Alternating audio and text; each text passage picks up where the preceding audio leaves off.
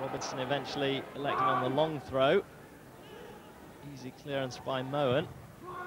Now Coe, back to goal. McMahon. Well, he hasn't scored for Swindon Town. That would have been quite a way to mark your return to the side. Don't think he quite caught it flushly. And keeper always in control as the ball skidded wide of the upright. Here's O'Brien for Bradford. Jacobs hugging the left touchline. Now Waddle, who sort of flits infield from his right wing position. Oh, he's heading back for the flanks now. Finds Hamilton. Lovely back heel. Here's Hamilton again. Chance for Watson, who missed his kick. Jacobs, and Jacobs has scored for Bradford City. 15 minutes on the clock, and almost Bradford's first attack of the game produces the goal. An unlikely source, really. It's the fullback, Wayne Jacobs, who's got it after a complete miss kick by Gordon Watson, but he won't mind that because his new team, Bradford City, have the lead. Allison makes himself available, closed down by O'Brien. Really strong play by the Swindon man.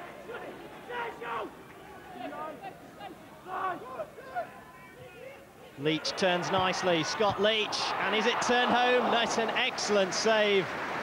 Horlock, who slid in and seemed to have diverted it goalwards, but a super dive away to his left-hand side by Mark Schwarzer, and he clutched the ball as it seemed destined for the corner. Waddle, who's seeing quite a bit of the ball, perhaps too much for Swindon's liking, looks for Duxbury, angled across the goalkeeper, wide of the post, and another let-off for Swindon Town. Excellent.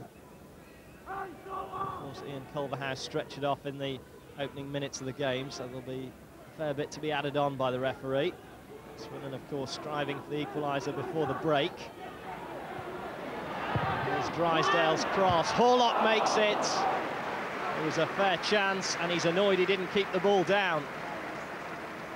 That's what he does well, Kevin Horlock. Burst through from midfield, unmarked, and really annoyed with himself that he didn't hit the target.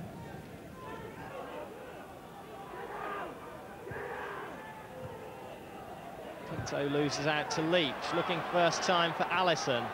On his own, the Swindon man shrugs off O'Brien. Still Allison. Good effort and a good save.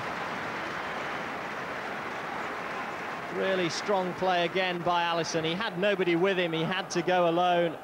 Held off the challenge, fired in the shot, and at least made Mark Schwarzer make the save. Free kick. Driven forward towards Allison. Sass was there first. At the expense of a throw-in.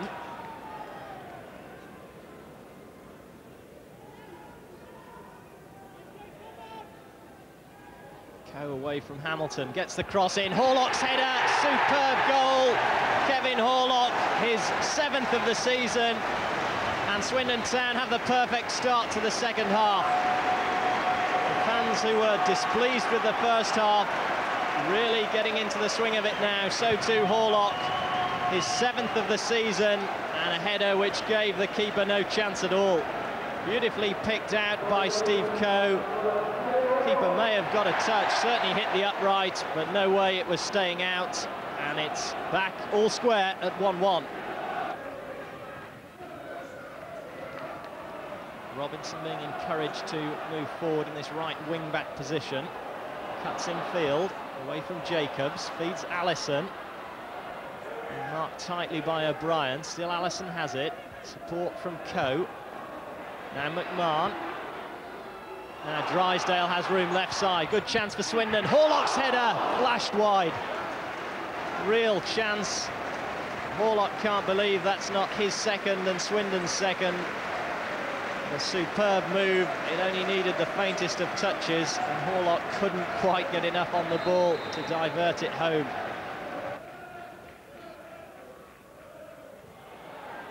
Here's Coe. Steve Coe, left foot drive. Disappointing finish from what was a promising chance. Pretty direct attack by Swindon. Digby, Allison and then Coe. Almost Wimbledon-esque, but not quite the right result. A useful ball by Jacobs finds Steiner. Now Jacobs has continued his run, beautifully found. Wayne Jacobs looking for his second goal. Good save by Digby. And the young fullback very nearly punishing Swindon Town for a second time. Digby plunging low to his left, makes a fine stop.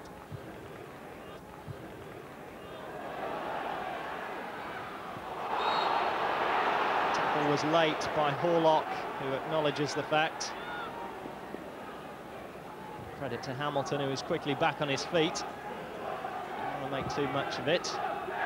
And here he is with the header, away by Kerslake. Suddenly it's Bradford City who've just got into the ascendancy a little bit. Jacobs is there again, and another brilliant save by Digby. And he's annoyed with his defence. That's twice Jacobs has been allowed to get in on the goalkeeper, and twice Digby has saved his side from going behind again. Allison on the chest this time. Holds it up nicely, finds McMahon. McMahon's drive straight at the keeper. He's not been shy to have a go at goal today, Steve McMahon. And it's end-to-end stuff for the moment. Highly entertaining. Robinson's pass is too short, seized upon by Dreyer. Has Steiner left side, Watson right. Dreyer goes alone, and once again he's thwarted by Digby. Good job for Swindon that their goalkeeper's alert in this half.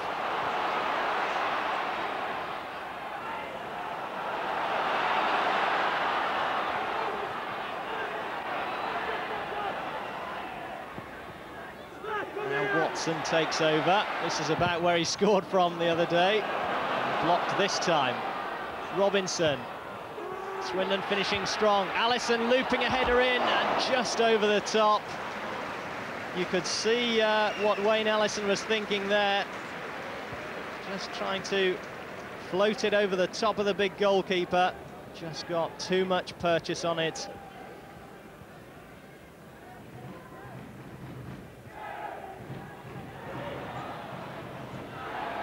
Reacted quickly, feeds Steiner, shakes off one challenge, and again it was another fine save by Digby, which leaves the Bradford player beating the ground in frustration.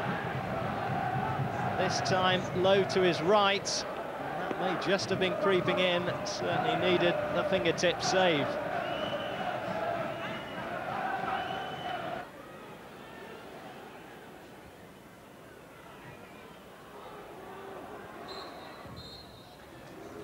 Final whistle is blown by Mr. Leach. Both sides wanted a win today, neither's managed it. It's ended in a draw, an enterprising one at that, an improved second half show by Swindon. Goal scored by Kevin Horlock after 47 minutes to cancel out Wayne Jacobs' 15th minute opener for Bradford.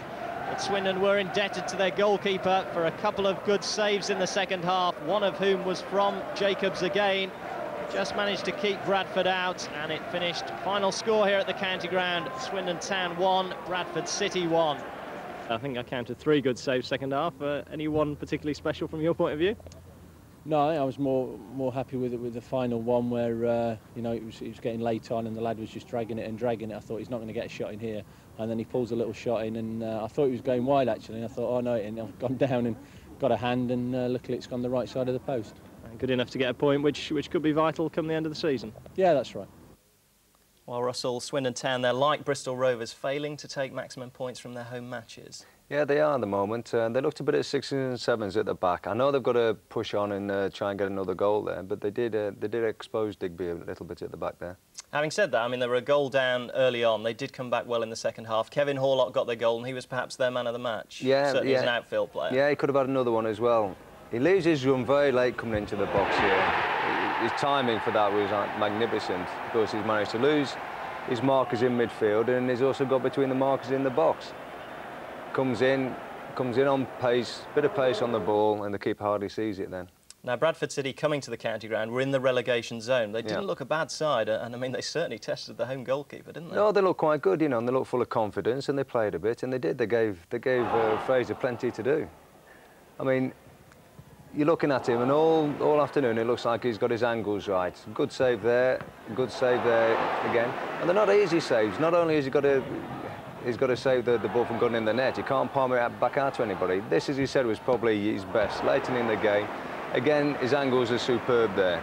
He's got to deal with stuff that's reachable down that side, and he's put it away for a corner. So while some people might look at it as 2 points lost, in a sense, at least it was one protected by the goalkeeper almost for them. Yeah, but Fraser's done his job today. You know, Steve will turn around and say, well, that's what you're there for, you've got to make those saves. Now, important for Swindon, they don't get embroiled in anything at the bottom of the table. I think they play Grimsby at home next week in that rearranged game, and they do need 3 points from that. Yeah, they need 3 points from there, and it'll be vital to them. You know, that'll jump them up the league, hopefully, a bit, and give them a bit of confidence. That's what they need at the moment.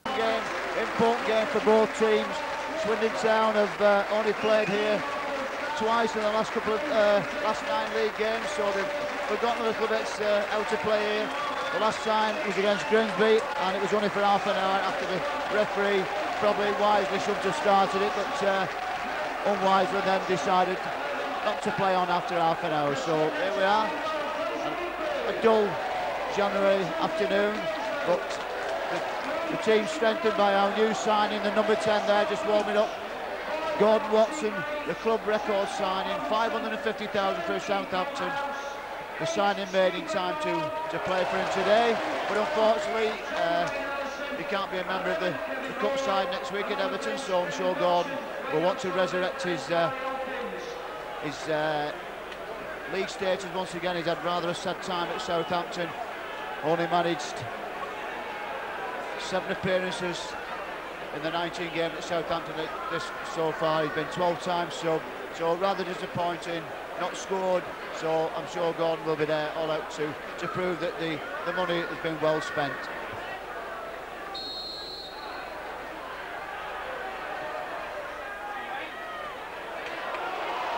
Sass to Hamilton. Hamilton under pressure from Allison, managed to get the ball forward, but there's Steve McMahon now with the first touch, sends the ball right across pitch to the number 2, which is David Kerslake, who's playing his last game of his loan period from Spurs, but well, it's when he wants them. The ball headed away by Mohan, picked up by Scott Leach. Cow now back to McMahon as a strike. Well watched, wide of the target by the keeper, but a good effort from Steve McMahon. I'm sure he'll be glad to feel now that he's involved in most moves in the Bradford half. That shot wouldn't make Steve too glad with his efforts. Try his skills in the higher division. Hamilton now not being hurried with his throw to Mohan. Mohan chips it forward, just shut, unlucky. Waddle now, wide for Andrew O'Brien into the enemy territory. Jacobs now back to Waddle in the centre circle. Waddle now switching the point of attack to this side. McMahon comes through, but good play by Duxbury. Chance for Jacobs. Yes! Jacobs. Over now, 1-0 to Bradford. And that was a good sweeping move, starting on the far side. Waddle took it on this side, got a ball through, neat play by Duxbury. And there was Jacobs as the lads do a dance. Actually, Gordon Watson muffed his shot, but there was Jacobs. Well, there was 2 there that could have finished off, but Jacobs drilled it into the left-hand corner of Fraser Digsby's goal to make it 1-0 to Bradford City. That's Wayne's second goal of the season. He scored the first away goal of our first division career this season at Port Vale with that stunning free kick. McMahon comes across for it. First early ball in. Whoa, and that was just got away by Des Hamilton. And it's a throw-in on this near side. Allison. Allison again being challenged by O'Brien. Duxbury comes in. And Mrs. Tons waves the way of Swindon. Good turn by Leach. Oh, well. That attempted shot was going nowhere, but in came Kevin Horlock, got a side foot to it, and a bit more power might have had Mark Schwarzer really grasping, but the keeper did well in the end, but thankfully Kevin Horlock really didn't get full power behind it, but O'Brien back to his keeper. And a volley up in the air by Schwarzer towards Hamilton. Going to be taken by Lee Duxbury, right by that far corner flag. Waddle. Oh, and that's cut out by Kerslake. Hammered forward. But Moen deals with it. Pinto loses out to Horlock. Neat little play off now for Horlock again. Through ball for Allison. And that was good play by Wayne Allison. Once again used his strength, but there was no strength in the shot, and it was easily gathered by Mark Schwarzer. Kerslake. And Swindon players find it hard to get away from the Bradford defence as O'Brien gets a foot in, but it's Robinson on the far side, back to his captain. Tips it forward. And that's Sass knocking it upfield towards Shutt, pulls it down, does well. Hamilton cut out by Horlock, but Shutt to Waddle now. Bradford pouring forward. This is better. Through ball for Duxbury. Duxbury. Oh, lucky. I don't think that was a shot. I think he was generally trying to pull it back for Hamilton as Hamilton crisscrossed away from him. But that was another tremendous break by Bradford. Almost rewarded so far. Steve McMahon as Swindon driving forward.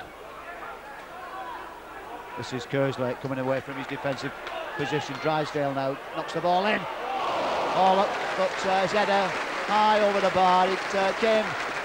Marco Sass did a good job there, just coming across him. I don't know what the referee's saying to him there, but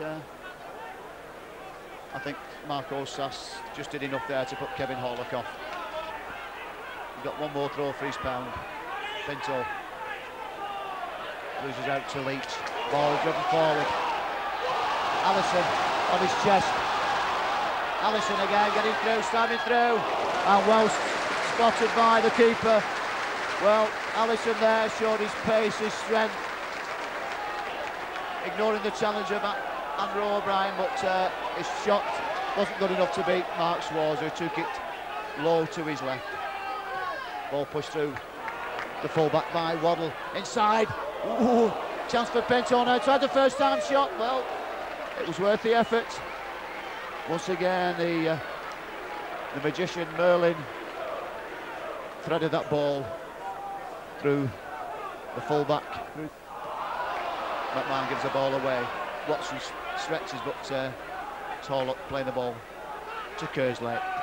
Kerslake towards Cow, but Moen covers it well. Sass hammers the ball forward, but that'll go. Oh, well then. Digby went over his head, he got a little bit of a nudge off Shutt.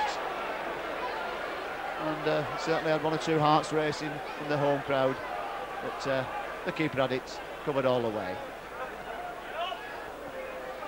And it's in the hand of Carl Shutt.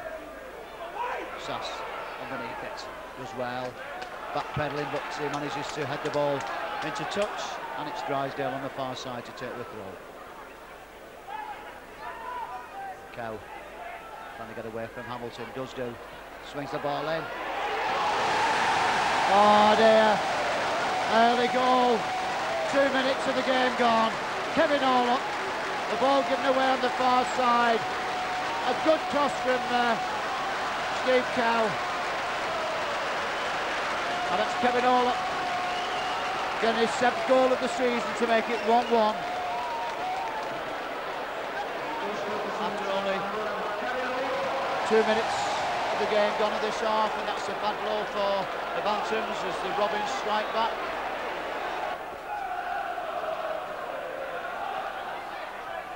Pinto keeps it in. Watson on the near post. Turns! Oof, it's a side netting. Well, that's the danger of the man, but he's back to goal. Swung round, but unfortunately couldn't get direction. The power was there. Thuds into the side netting. Almost an instant reply to that shaker from Swindon.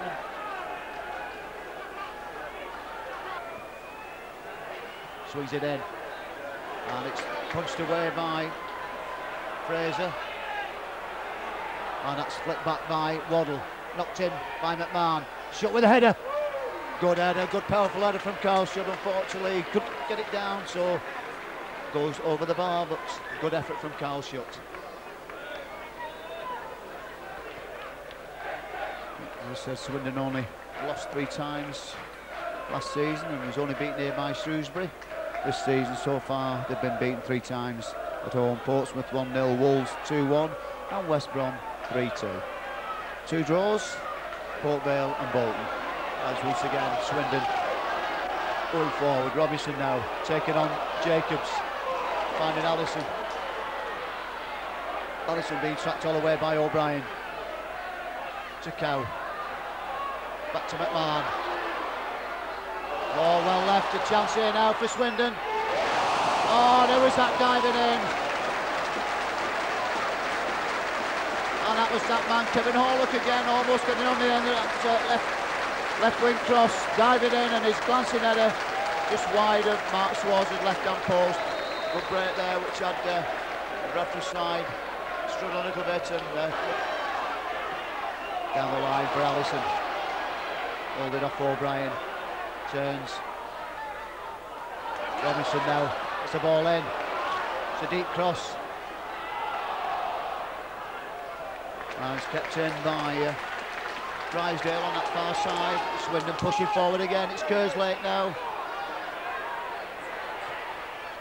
Tries a shot.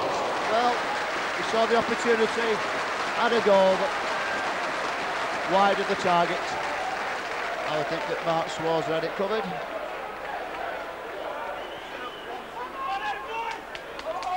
Anyway, what should have been a corner for Bradford turned out to be a free kick for Swindon.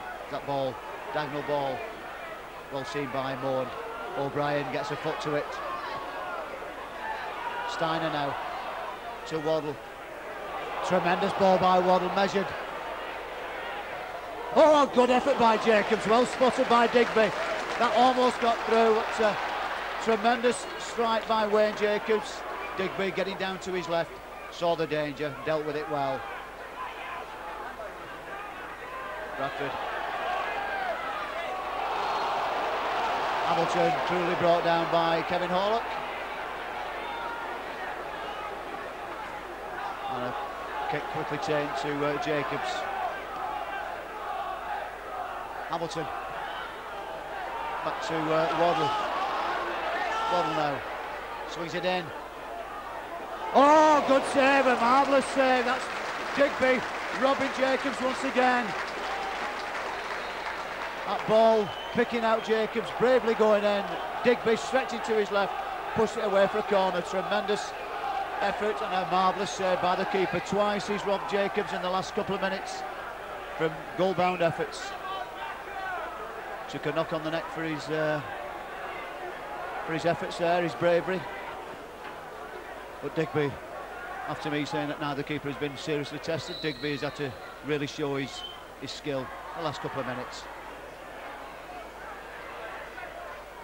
And that's another corner, and Swindon under pressure at the moment.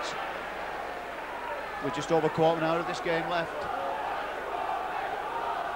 I think that whoever scores the next goal will win it. Jacobs swings it in. Oh, cleared off the line from Steiner.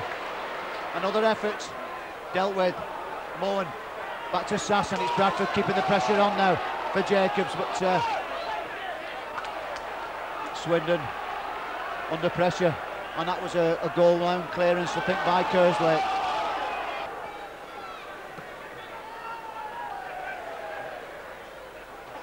Header by Elkins. Duxbury underneath it, wins the header. Watson. O'Brien plays it forward. Duxbury. Watson chips it forward for Steiner, but too wide, too far away from the play, and it's a quick throw out by Digby, getting O'Sullivan away. Challenged by Dreyer, got Dreyer with him. Dreyer forcing him across. Watson now. Watson tries a shot, bravely blocked by Duxbury. Robinson comes inside, knocks it to the far post. Allison, well, the first chance he's had at goal. He got away from O'Brien to get his header in, but it was too high. And again, a good break by Swindon. A good cross, and there was Wayne Allison, the leading scorer. Swansea with the kick. Watson reacts quicker than anybody. Steiner now. Steiner bursting into the area. Tries a shot! And it was a good save by the keeper. A brilliant save by Digby. And good work from Robert Steiner, the big Swede. Using his strength, using his skill and getting his shot in. And Digby got down well to his right-hand post and pushed it away for a corner. That could have just sneaked in, and what a winner that would have been. Well, Wayne, he scored one, but it so easily could have been a hat-trick. Yeah, that's right. I've had three chances today, and one of them's gone in, so I'm delighted one went in, but it would have been nice, obviously, to have finished another, and maybe it'd have been the winner. Now, what was the difference between the first half performance and the second half performance? Because I thought we played really well first half. Second half, we went a little bit astray, didn't we? Yeah, first half, like you say, we contained them well. I think second half, obviously, their gaffer's changed a few things, and he must have told them to look to play a bit more from the back, and it seemed to cause a problem, the sweeper getting out, but we knew they would come at us. They're their home team, and you've got to expect that. The disappointing thing was that to concede so early, they all grow in confidence and stature, whereas, you know, away from home, if we could have kept them quiet for another 15 minutes, maybe riled the fans a little bit, their players' confidence sinks a bit, and we'd probably go on to win it comfortably, but unfortunately it didn't happen that way. Are you disappointed? Yeah, we are, because obviously 1-0 up, and at half-time there was such a feeling in the dressing room that, you know, not only would we hold on, but maybe nick another goal and go on to win comfortably.